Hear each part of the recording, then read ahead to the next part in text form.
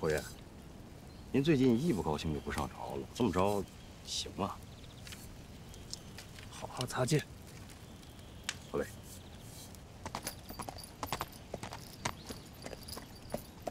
进。公子，好像是盛家哥。赶紧转头，别让他发现我，要不然被他骂狗血淋头。侯爷，我看着不对呀，他好像专奔咱们来的。来了。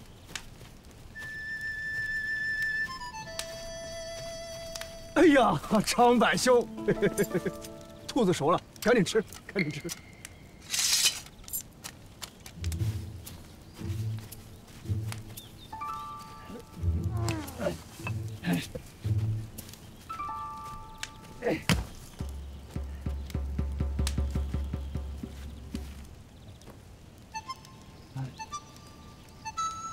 有事儿？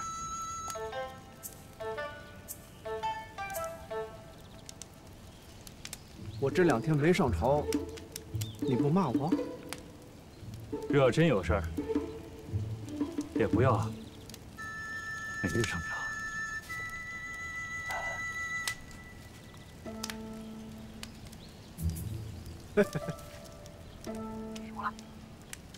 我就知道，你是知道我受了嫣然的茶团，压着线赶过来要吃茶。这于大娘子家的茶也算首屈一指了。你记得了这么多，我吃2盏又吃不穷。哎，听说他家的孩子快落地了。他家孩子都2岁了，你这记性。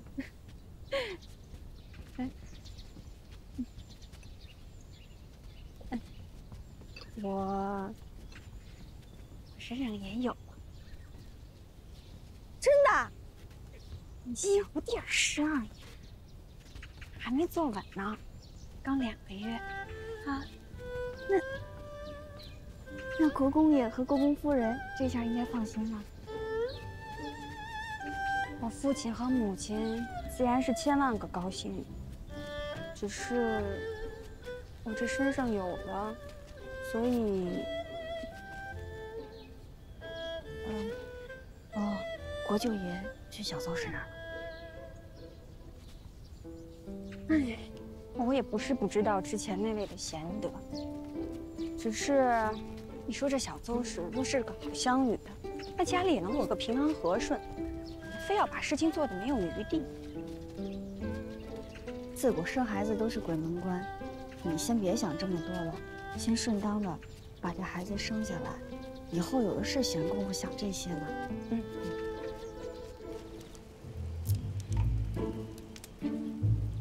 你那个六妹妹，没心没肝的。种豆南山下，草盛豆苗稀。我前几日说了一个故事给沈从兴听。叫他别专宠败家。人家那个小邹氏，急吼吼的冲过来呲我。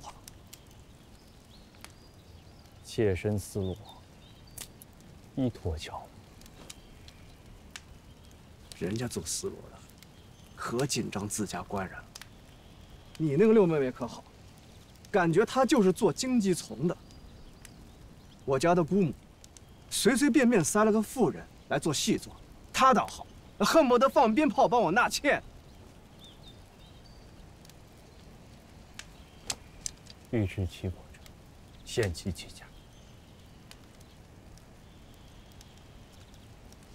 他问我气什么？你说他这么一个聪明伶俐的人，难道不知道我气什么吗？他这就是活活想把我给气死。迢迢千年期，皎皎河海，盈盈一水间，过不得已。哎，你能不能别再吟诗了？你说我说的到底对不对？敢骂我多一阵子，那岂不嫌烦？若有不喜欢的，何不同我六妹妹当面把话说清楚？偏要旁敲侧击，左遮右挡。我一个大男人，我哪里左遮右挡啊？哪里左遮右挡？你那何止是左遮右挡？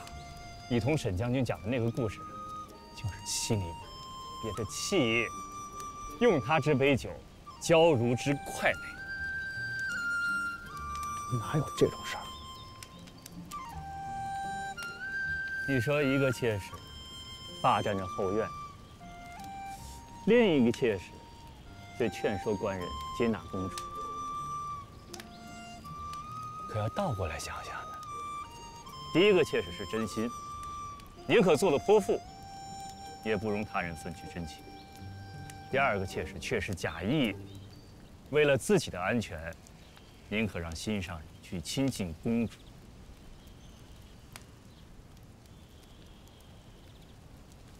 聪明或愚钝，真心或假意，这个世上又有几个人能分辨呢？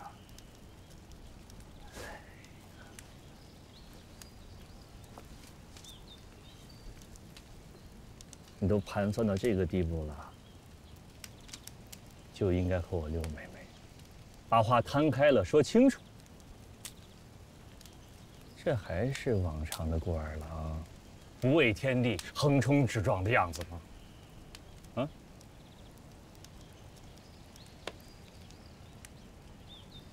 由爱故生忧，由爱故生怖。你说我若把事情跟他挑明了，他一定是照办，那样还有什么意思？哎，你也千万别提他。世上本无事，庸人自扰之。我希望他做的一切，都是出自他的真心。我答应过他，让他自由自在的生活。这都是你自己盘算的，与他并不相干。原本是你自己想定的才是，非要扭扭捏捏、喜怒无常，让人无所适从。哼，当今这世上，敢说我扭捏的，也就你盛长版。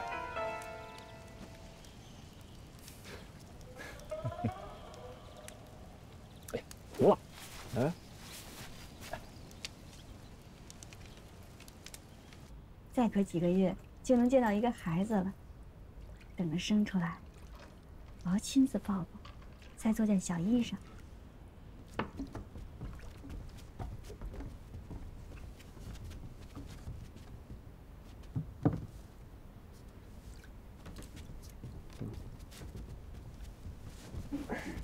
方才张家姐姐来了，说有了身孕了。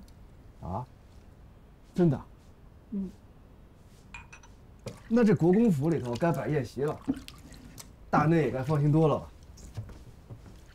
我记得之前有块狐虫，面料额外软，正好给娃娃做件衣裳。这孩子还在肚子里头，你着啥急？你知道什么呀？给娃娃做件小衣裳，面料要最软的，若想绣花还要费事儿呢，都得提前预备的。小唐，跟我去库房，你把门打开，咱们去挑一块来。大娘子，你晚饭没吃两口，先吃两口酥再过去。哎，你怎么没吃晚饭呢？侯爷晚上也吃的少，特意从樊楼买了肘子回来。这绸子缎子什么时候弄都可以，樊楼的肘子要是凉了，那就不好吃了。这么夜了，吃什么肘子啊？我吃会儿酥就行。姑娘，我瞧这酥都做焦了。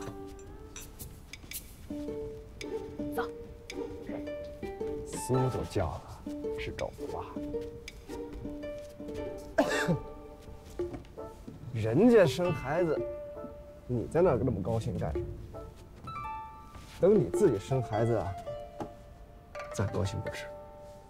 我生不生孩子，跟你有什么关系？与我没关系。那我坐这干嘛？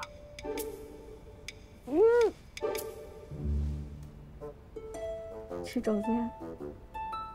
吃什么肘子？你说他们两个真让人操心。这大娘子要是没了我该怎么办？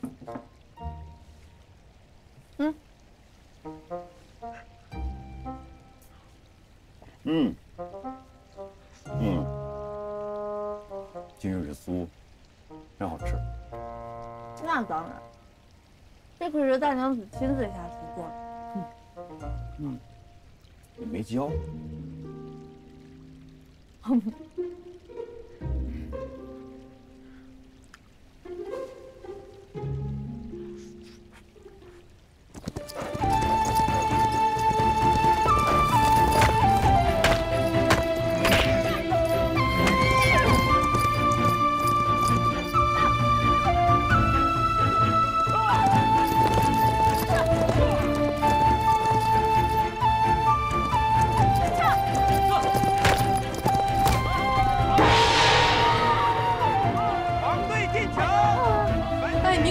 真不错啊！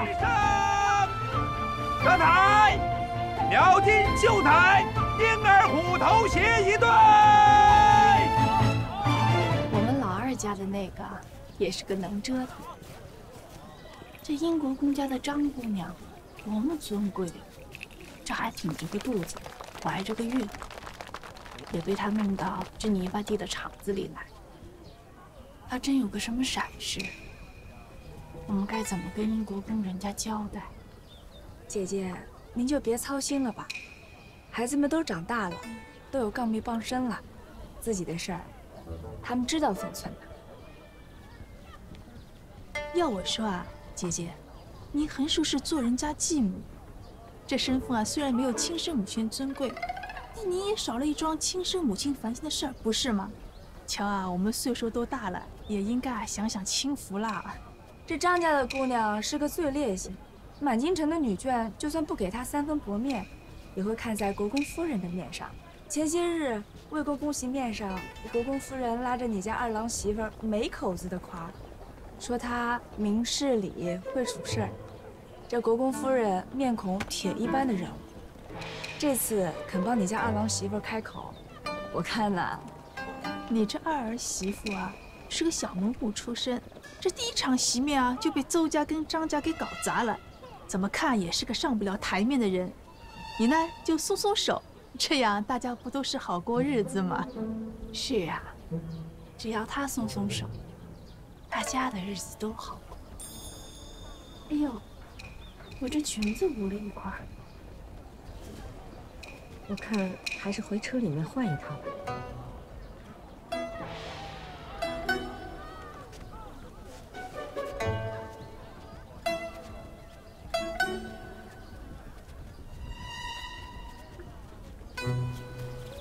这丫头，本来在关中是寸步难行的，除了讨好老二，没有一个家的家宴会叫他。这次，除了英国公，就连魏国公家都给他下帖子了。这才几个月的功夫，景象就变了。英国公张家那是国之栋梁，没有他家的儿媳妇儿，那也是青楼人家文臣一脉。现如今，二大娘子讨好了张家姑娘，国公府里都感他的恩呢，谁家的国公府还能不记得叫他？他现在是羽翼丰满了，这风向也变了，老二又有上恩，往后的日子恐怕就更难熬了。这些日子，我们处处碰壁，所有的谋划竟没有一处能行。你知道为何？是那个院子的人都太聪明了。哼，聪明？天底下聪明刻得头破血流的有的是，聪明根本就不理用。他们厉害就厉害在夫妻同心，相互倚仗，任凭我们怎么折腾。那都是铁板一块，上不到根基，才是大忌。太夫人，明鉴万里。天下的夫妻就没有一体的。郎君们自以为掌控一切，就可以忘恩负义，别有心肠。也别怪妇人们自谋生路，挖夫家的墙角。天下的夫妻都如此，他们俩何德何能？会有例外？如今新婚情热，那也是有的。那我们就慢慢等着。我就不信了，他们早晚都会露出破绽。成员能传话的，通通终身。重赏之下必有勇夫，我就不信他们是铁板一块。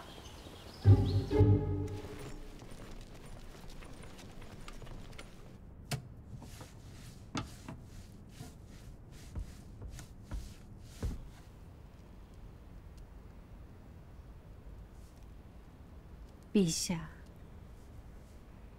您还是应该先顾着自己的身体才是。若不康健，这万里江山指望着谁呢？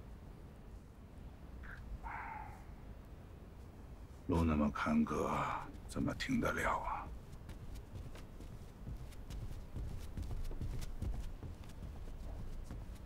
陛下、娘娘，桓王求见。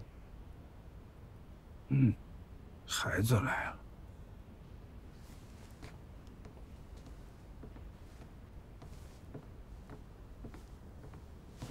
父皇，母后，儿臣方才得了消息，顾侯夫妇二人又开了马球会，还邀了舅舅舅母一并人去打马球了。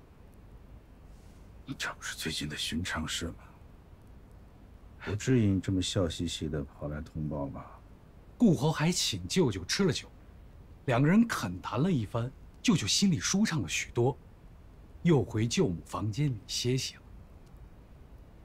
真的？是。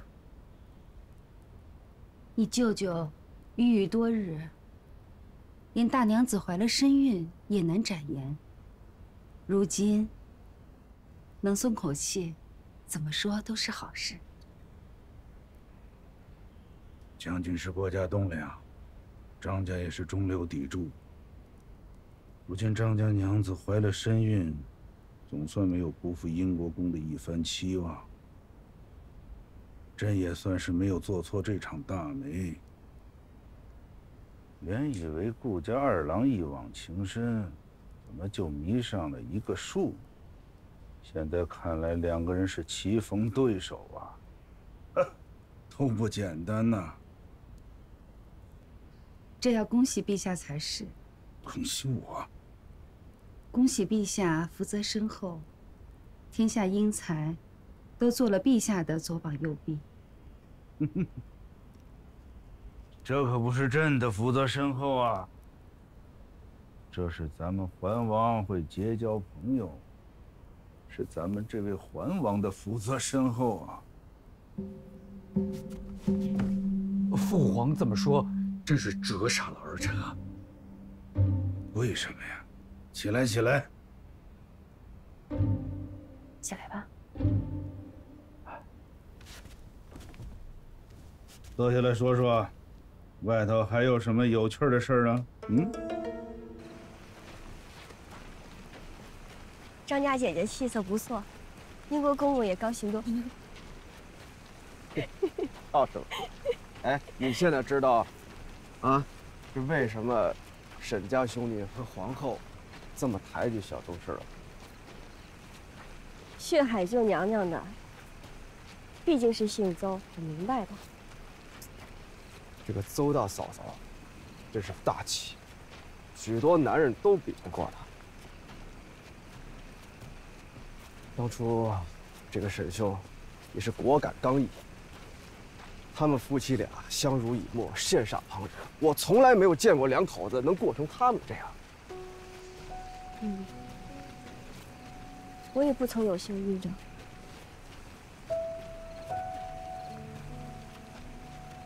大局已定之后啊，沈兄回禹州接人，才知道邹大嫂嫂已经亡故了。打那以后啊，他就完全像变了个人似的。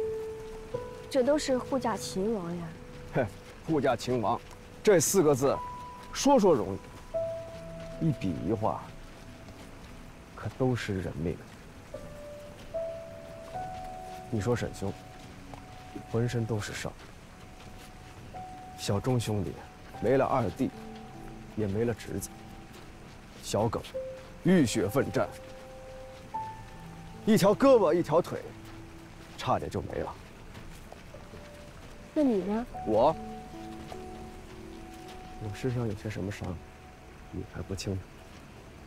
我问你正经的吗？我跟你说的就是正经的。你看看京城里那些达官贵人，啊，以为自己说几句掉几滴泪，就是忠心了。他们里边盘根错节，骨子里边是什么谁都不知道。他不像我们。小耿虽然老是犯错，老沈家里边家宅不宁，但我们的忠心都是刀山血海堆出来的，跟他们能一样吗？是。倘若皇后娘娘没了，那么如今邹家之忧就变成了沈家之忧。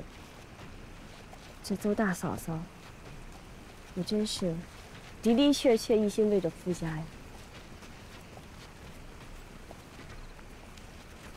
我娘子啊，这世上没几个女人能如你这般想得明白啊。是想得明白，但也一荒凉。那你是不是觉得沈家兄弟老护着自己这个小妾优柔寡断，所以才家宅不和？也谈不上优柔寡断。沈国舅自然是知道，无论是正室还是小妾，他们这么闹下去，大家都不好过。只要这2个妇人别闹到他眼皮底下，他倒也是愿意佯装一团和气，省了麻烦。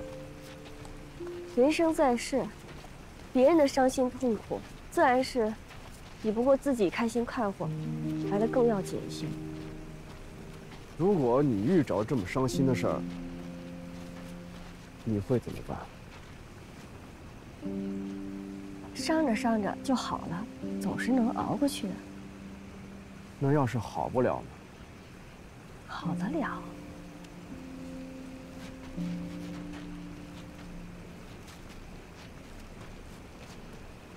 你有什么伤心的事儿？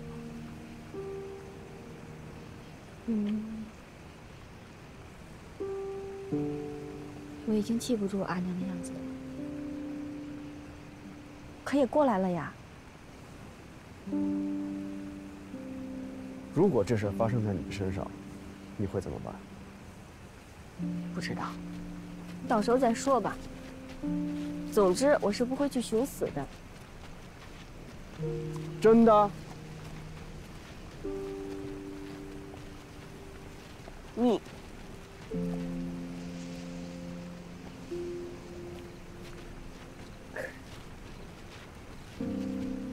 我虽指着你过日子，可你非要变心，那我能拿你怎么办呀？难不成我左右开弓，拿着2把菜刀，你脖子上抵一把，我脖子上抵一把，这样过日子吗？哎，你这个是给自己在找退路啊！哎，咱俩成婚没多久，你就在给自己找退路，你这个狼心狗肺的东西吗？我，侯爷，你吃了多少酒呀？你吃酒吃糊涂了吧？我没吃糊涂。我问你，现在若让你再选择一次，你还会再嫁给我吗？什么？你再选择一次，你是不是就想嫁给袁若了？我跟齐小公爷循规蹈矩，从未越矩呀。我和齐小公爷的事，你从头到尾都是知道的。你说心里这么过不去，你当初干嘛要娶我？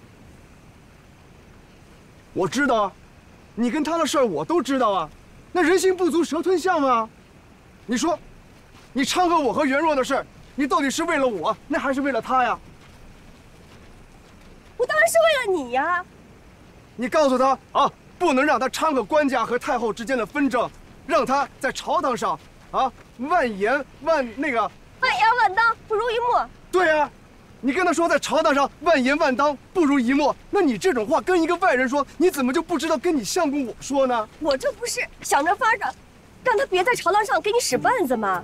再说了，你是官家的亲信，玉玺你都替官家从太后那里拿过来了，什么再怎么什么万言万当不如一墨的，大娘娘能信吗？你现在是不是特别恨我？你是不是恨我？兜了这么大一个圈把你给娶进门来。我特别想你恨我，但我又很怕你恨我。你喝多了。我没喝多，我喝多了，我早就喝多了。我从当时在水里把你救出来，我觉得我就已经醉了。我知道你和齐家的事儿，我知道你和贺家的事儿，我这些我都知道。你知道什么呀？你知道？我就是想让你疼疼我，你为什么不把我当回事儿呢？你就是不把我当回事儿。你说，侯爷，我就是想把你娶进门。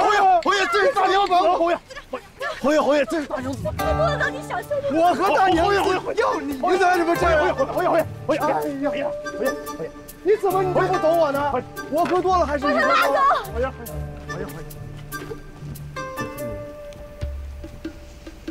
我不上车。侯爷，走。我不跟他上一个车。哎，行，咱们上，咱们上。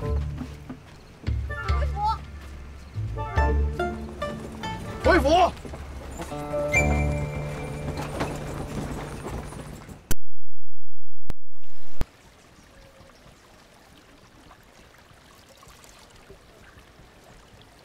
凤仙看得千真万确，确实是搬去了书房睡了得有5、6日了。看着他们蜜里调油似的，竟分房了。前些日，侯爷2人一同去了国舅爷家里，回来的路上2人吵了一架。侯爷当天晚上就把衣裳被褥都搬了出去，竟也没避人。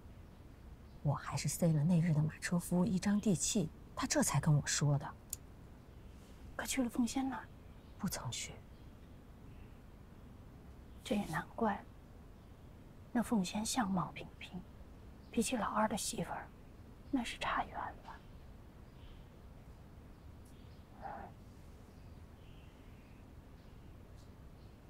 今日康家那个可是要来，已经在外厅候着了。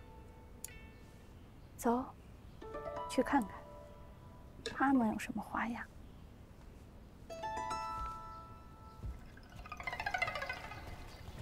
这，小桃姑娘，桃儿，别跟着我！哎，小桃，你怎么越叫越走呢？咦，哎，这儿，小桃，干嘛？这怎么了？这是谁病了？谁病也不关你事儿。啊，哎，大娘子病了，没病也被气病了，仔细看。哎，糟了，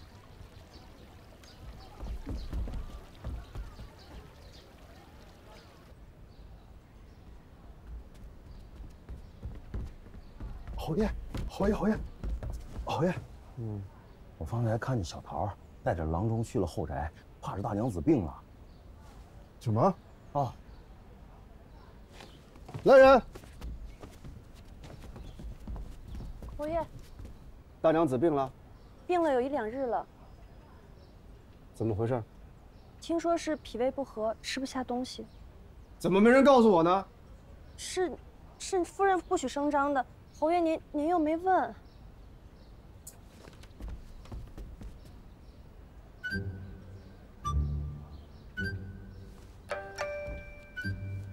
侯爷，咱不去看看？先找郎中来看看。郎中看诊完了，让他来回话。好嘞。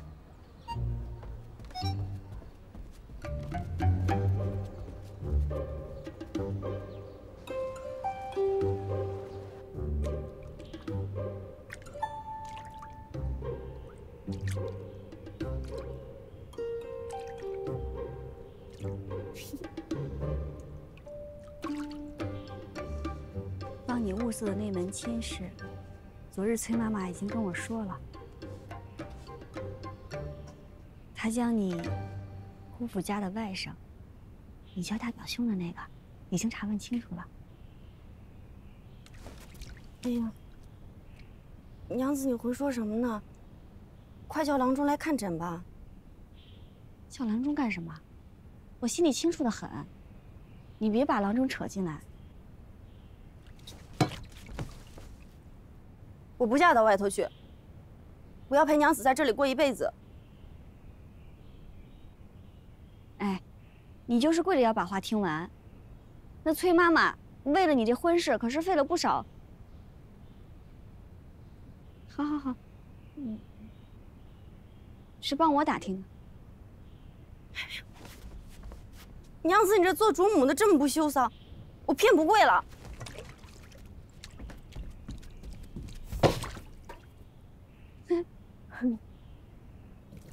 那我说给小桃听，我正等大娘子说下文呢。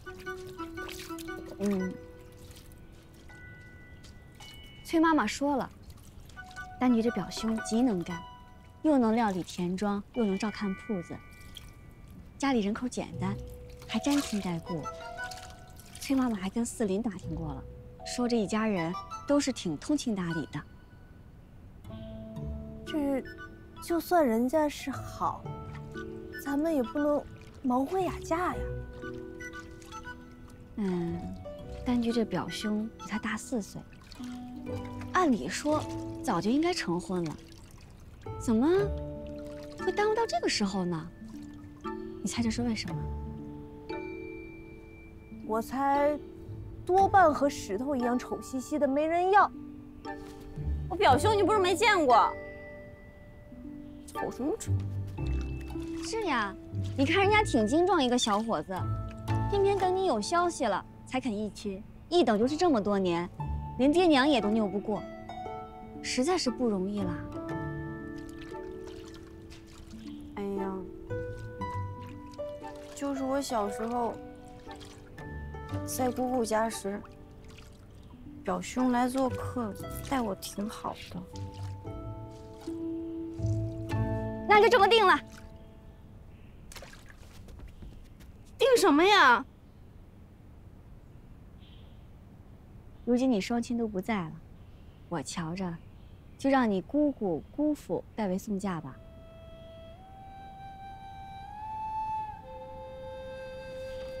问名、纳吉、下聘，我给你出一份厚厚的嫁妆，风风光光的把你送出去。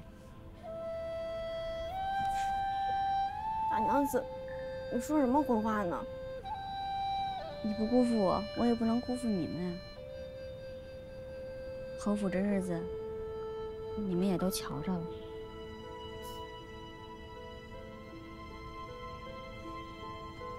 婚姻大事，财产田庄虽为重要，但是咱们要找个明事理、通情理的人家也更为重要。你我恩义一场，能看着你过得和和美美的，也是正途了。姑娘，我不想离开你。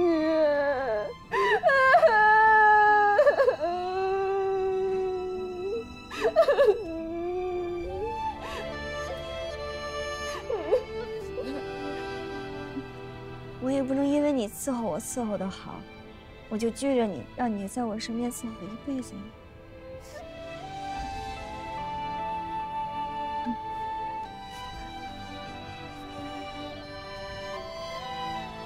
人生到头，也没有不散的宴席。能看到你快快活活的过一辈子，你我也是一场恩义。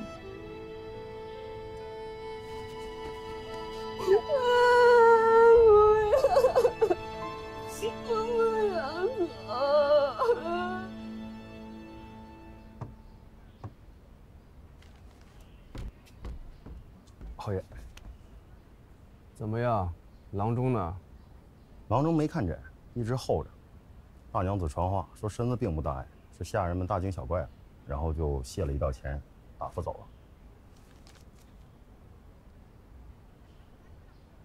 小桃说什么？啊，小桃，这我哪知道啊？你别以为我不知道你打这傻丫头主意。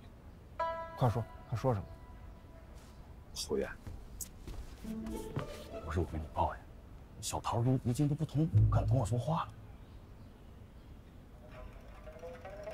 你这是在怪我啊？不敢，就是问问侯爷什么时候回主屋歇。然后你看这书房四处漏风，咱不是也休息了几日，侯爷一直也没睡好。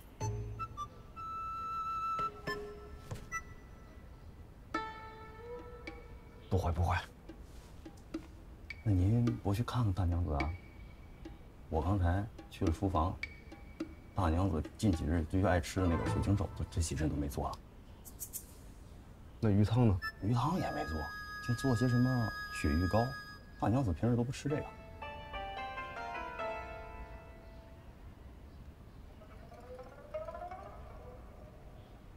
厨房是大娘子管的，她爱吃不吃。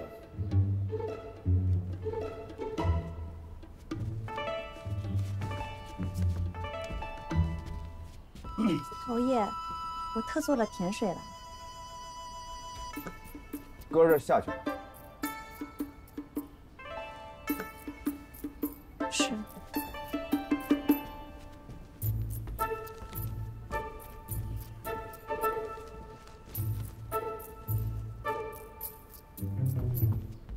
侯爷，韩大相公派人来传话，说是在隔壁侯府家祠等侯爷您。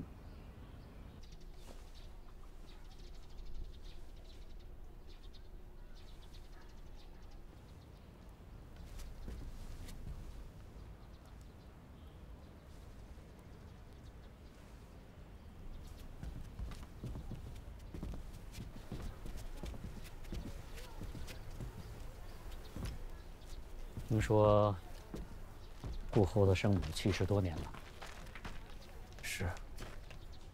可有了诰命没有？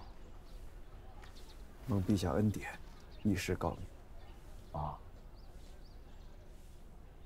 天下大伦，莫过于父母的生育之恩、养育之情。如今陛下得登95，其生父母的名分却没有着落，还不如顾后呢。高阳贵地反哺，有审于人。大相公请奏陛下，陛下不是已经让礼部太常寺的人商议先书王的封号了吗？太常寺范相公越过中书省，直接上书官家，说不可为书王定封号。陛下尚未登基之前，是您和范相公大力保举，如今范相公变卦了，只怕此事不好办。要回玉溪也不易，终究还是要回来了。追封不易，也得再奏。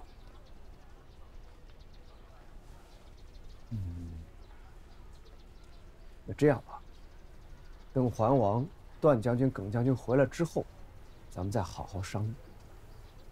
顾侯以为，桓王为什么带段将军、耿将军去西大营巡军，偏偏撇下顾侯和沈将军呢？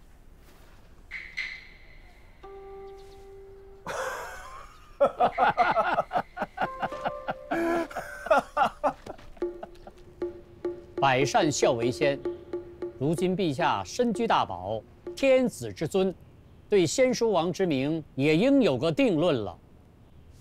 韩相公，你想议论何等名分呢？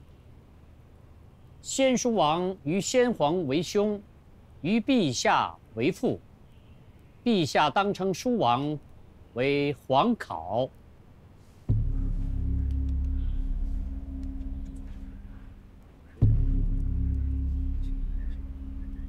陛下入祀先帝，德继大统，自然以先帝为父。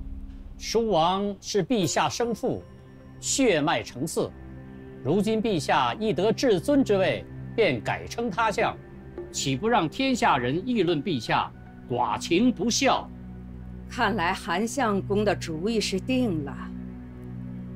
阶下的诸公有什么话说？臣附议韩章。哦，好啊，两位相公，看来是跟皇帝商量好，来欺负我这个寡妇来了。大娘娘言重了，朕对大娘娘只有尊敬，绝无违逆之心。不如再问问其他众位卿家。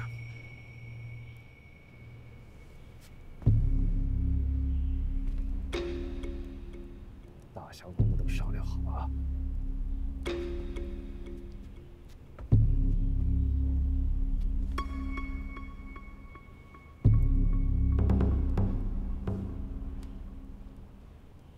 顾侯，你是兵马所在，又通晓文书，对此事你有何看法呀？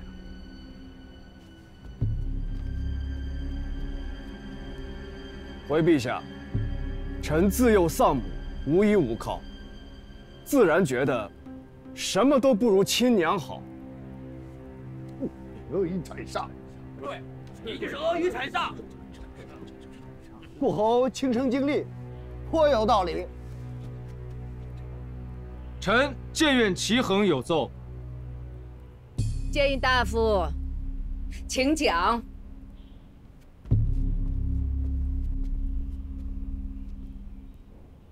先皇帝身为江山之重，知承天地之意，于宗室之中简拔陛下，原以大业。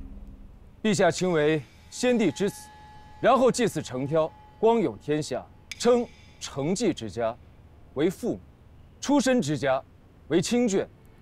民间尚是如此，天皇贵胄，岂能违逆？若陛下称先帝为皇考，那称叔王为何名啊？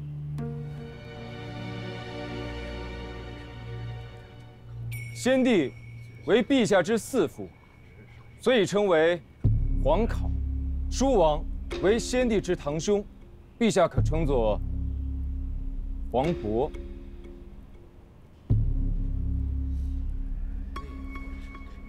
叔王是陛下的生父，小齐大人让陛下管生父叫皇伯，天底下可有此先例啊？所谓大宗者，尊之统。陛下以继大宗而有天下，纵深恩似海，亦不能掩先帝之义，岂能抛大宗而顾小宗？顾侯，这是陷陛下于不义。生父母有恩，继父母有义。陛下若是偏心，那岂不是陛下不义了？住口！来人呐，把这个无君无父的混账给我拖出去，正则20。